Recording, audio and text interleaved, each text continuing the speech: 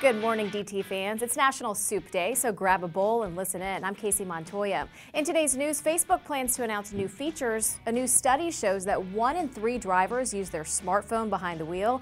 GM unveils a redesigned Corvette. Kodak gets another shot at life, and MySpace relaunches with a little help from Justin Timberlake.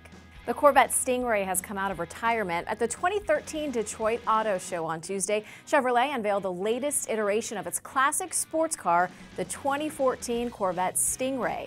Packing a 6.2-liter direct-injected V8 motor, the completely redesigned Vette pumps out 450 horsepower and 400 pound-feet of torque, allowing drivers to rock it from 0 to 60 in under 4 seconds. Other upgrades include an ultralight aluminum frame, 12 adjustable vehicle systems to customize the driving experience, and an 8-inch color touchscreen console. The 2014 Corvette Stingray will be available in the second half of 2013, but the price and availability remain a mystery. Later today, Facebook is set to hold a press conference to announce new features or partnerships. Though it's the world's most popular social network refuses to reveal what it will discuss, many speculate it may introduce a new iPad app, a completely redesigned mobile experience, or a revamped approach to search. If you really want to know, though, you may want to send Mark Zuckerberg a question yourself. Facebook now charges $100 for that privilege. In a survey of more than 2,000 drivers by McKinsey & Company, more than 1/3 of respondents admitted to using their smartphone while driving. Though calling is outlawed in many states, nearly 89% admitted to using their phone for voice calls.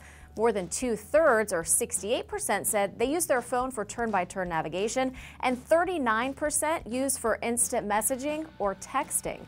Of the respondents, those who were younger than 40 tended to view in-car phone access as a vital activity. If you thought Kodak was dead, you're wrong, sort of. The company announced this week it will license its brand to JK Imaging, a private camera maker in Los Angeles. JK Imaging produces a wide range of cameras, from point-and-shoots to pocket video cameras and projectors. While it's not yet clear what kind of Kodak-branded cameras we'll see, the company says we should expect to find new devices on shelves in the second quarter of this year. The new MySpace officially opened to the public today, and there's a new single from MySpace investor and singer Justin Timberlake to go along with the launch.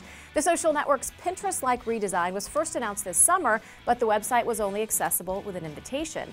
As of today, anyone can sign up for the new MySpace, which puts a heavy emphasis on music and music discovery. To join, just visit the new myspace.com. That does it for DT Daily. Check back with Digital Trends later today for a preview of next month's Mobile World Congress show. It's set to upstage CES this year with an enormous showing of smartphones and tablets.